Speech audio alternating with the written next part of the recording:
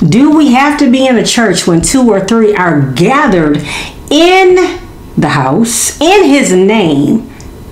How many does it have to be so that God will be in the midst? Do we have to be in the church so that things can be revealed? Pastor Karrie, put on? Is this too tight? Is this too short? Am I showing too much? Am I doing this? Is my hair okay? Should I dye it black? Can I keep my color? Is my nails too long? To hell with all of it. I put on. Is this too tight? Is this too short? Am I showing too much? Am I doing this? Is my hair okay? Should I dye it black? Can I keep my color? Is my nails too long? To hell with all of it. I put on. We talking to you, Pastor Karrie. Oh, excuse me. We, who is we? It's me, and I'm on the battlefield. The saints have prayed for me. I don't have theology behind my name, but I do know what it is to try the spirit by the spirit. And at this point, Pastor Karrie, Juanita Bynum, I'm going to put you in here too. To me, where is the scripture that says that women ought to dress in modest apparel with shame face? We're not shame anymore. And there's something wrong when the Holy Ghost in you don't ever say to you, that's too tight. How is it that you don't think it's too tight when it's so tight in the front that you can actually see the print of your vagina? Really, y'all, come on. And it hurts. It hurts because we're the Christians. It hurts. And we're the Christians and we looking like hoes. And we done went bodycon crazy. Everything is a bodycon dress. Are y'all serious? You the women of God and you taking pictures with your shoulder all out like this, and you the woman of God? You the woman of God and your chest is all the way down here on Facebook. I don't care if you ain't in church. Who takes a picture like that? Because you're confusing us. Because 1 minute you want to give us the word of the Lord, and 1 minute you want to tell us what God is saying, and 1 minute you want to prophesy, and the next minute we see you taking an all out. Because Juanita Bynum, she came out not long ago, a few months back, about how women are to dress appropriately when it comes to the church. Then you have co-pastor Karrie Turner, who is newly engaged to Jamal Bryant. Oh, she going hard. She filled with it. What that is, I don't know. I can't call it. Are you trying to spirit by the spirit, or is it a good moment at that time for you to come as you are? Who are you soliciting to, Pastor Karrie? Is it the young men of age 18 and up? Is it the 20-year-olds 18 and up? The 20-year-olds 20 and up? The 30-year-olds 18 and up? Whose minds are still impressionable because your pastor, the front running line pastor, Jamal Bryant, can't get them in? Is it because the church attendance is dwindling down? So because you're known as the co-pastor with the BBL, I don't know if you got it or not. But is that what you calling in? Is that what's trickling in the church to keep the church afloat? When it's being preached about the mega church to keep the lights on and how to get money while you prancing back and forth, but you ain't giving nothing to work with. Where your scriptures at, woman? Where your scriptures at? About every little thing I put on. Is this too tight? Is this too short? Am I showing too much? Am I doing this? Is my hair okay? Should I dye it black? Can I keep my color? Is my nails too long? To hell with all of it. Me, it was pulling off people's thoughts and opinions. It was pulling off their ignorant and ill-informed comments. Y'all know what I'm talking about. The critics that always have something to say. It was me deciding that I had to silence all of the unnecessary chatter. Y'all heard it. She didn't come from the right background. She don't have the right complexion. She is not the right pedigree. Don't y'all know she's a divorcee? She's not quite acceptable in the church mode. Why? Because she too shapely. They say she a little too fine. She too outspoken. Her clothes too tight. She is not that modest. She's not holy enough. We don't think that she is anointed enough. Given a youth pastor position, you know, even though she don't have any children, But anyway, and then she was elevated again to be the co-pastor of the whole church, you know, because she's so talented. You mean to tell me that you will allow someone to play with your soul? You will allow this pastor to play games with your eternal destiny? You will allow a man to keep promoting and promoting someone over your souls who is quite allegedly. How many praying, Bible reading, God-seeking individuals have served in that ministry, care about souls, want to help God people, but who do we promote? The ones whose legs we can rub. Lady of God, woman of God, where your tight flow at? What's up with your hair? It looks nice. I see you got it gelled down to perfection. Or is that Nairobi that's just gelled down with the lottie body who he likes to talk about it? But we not giving you nothing. Scripture upon scripture, line upon line, precept on precept. Don't we know that the word is sharper than any two-edged sword? So when we out here doing battle, but this woman is telling us about her journey of being a co-pastor. That is not about her hair. It's not about the color of her hair. Oh, that's the outward man you talking about. If you choose to put on a wig, okay, that's your business. If you choose to get you some dark and lovely to cover up this and that, I don't know your age, that's your business. If you choose, Pastor Karrie, to wear a fitted dress when you went to the board or whatever you had to turn in to possibly be selected by the board to be the pastor, don't you tell me that Jamal Bryant was not a part of the process, knowing how you looked, or did he just simply go off of what he felt from the interview by the board to say she's the one? But then you got Juanita Bynum, who was the one of the hottest, one of the end time prophetess for her time, but she calling the women out. She's telling you to cover up. There was a time when you didn't come to church all openly. There was a time when you didn't come to church with your split all the way split.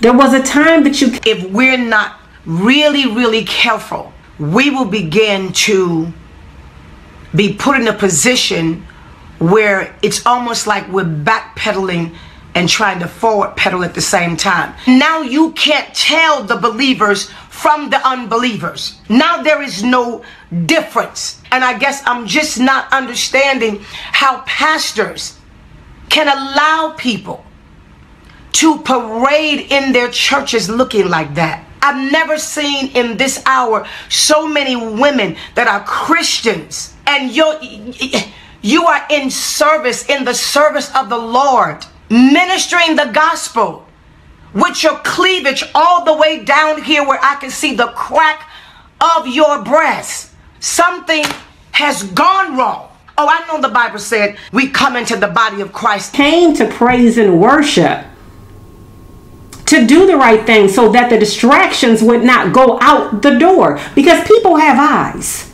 and because they already do have eyes and can be imaginative, why give them something more to work with when you are a child of God? What are you doing to assimilate yourself, to distinguish yourself from the world, the worldly eyes?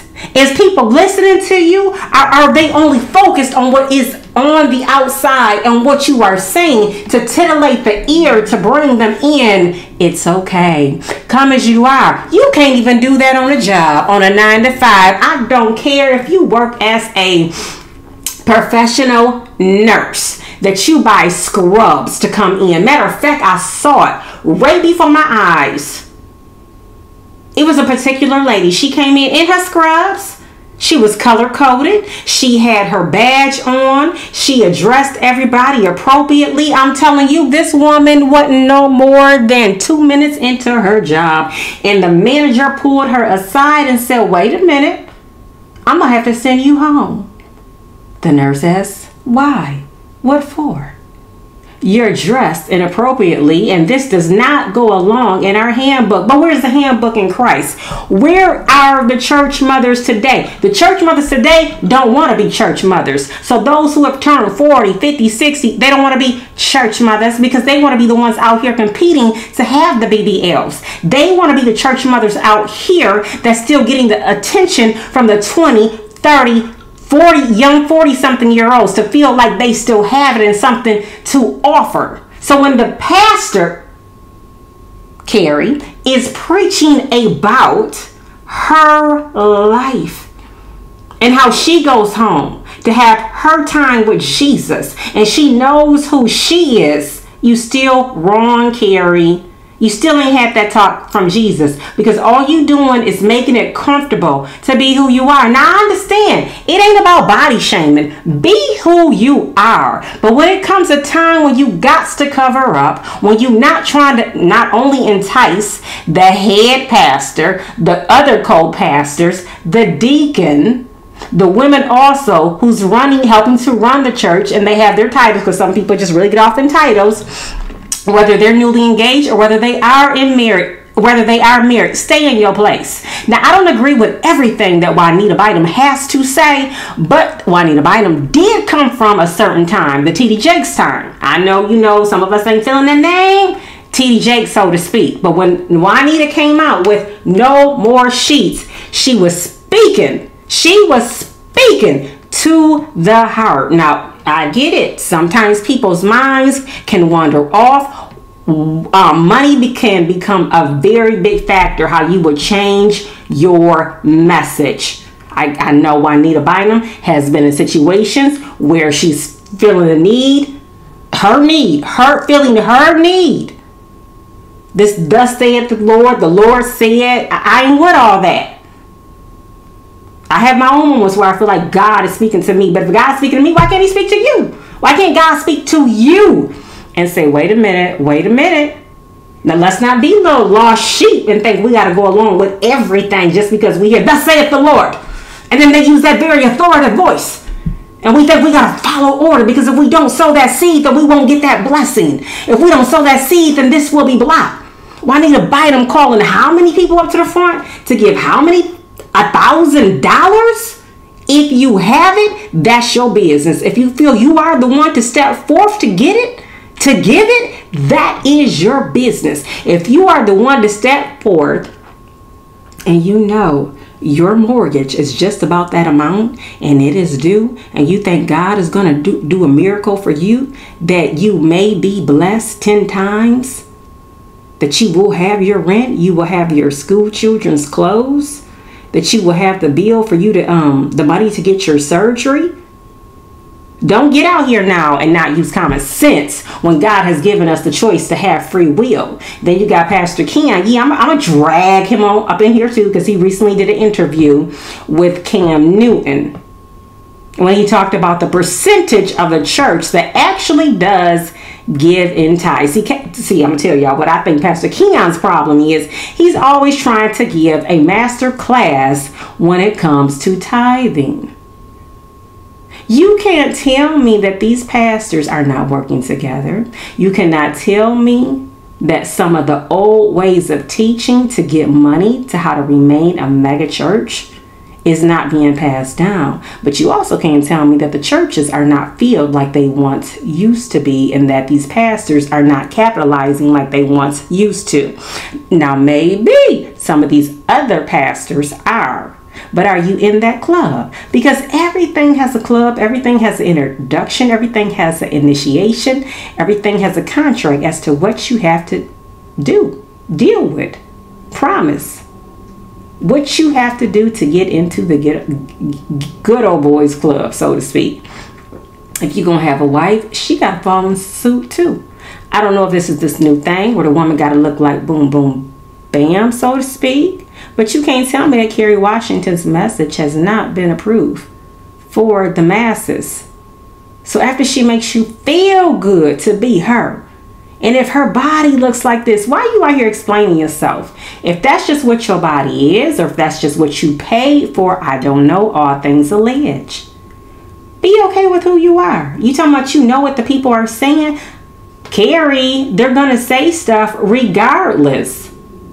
Even if you didn't have a transformation of a BBL, if that's really what you got. Even if you wasn't wearing your hair gel down on the side with braids on top and wrapped around, people would still have something to say. Even if you wasn't wearing, I don't know, whatever the hottest name brands out here. I don't know if you got a Birkin bag or not, or if you're wearing Gucci, Luciano, Chanel. I don't know. Well, people still have something to say, like, well, where is the money going? Well, I guess she's spending it on herself.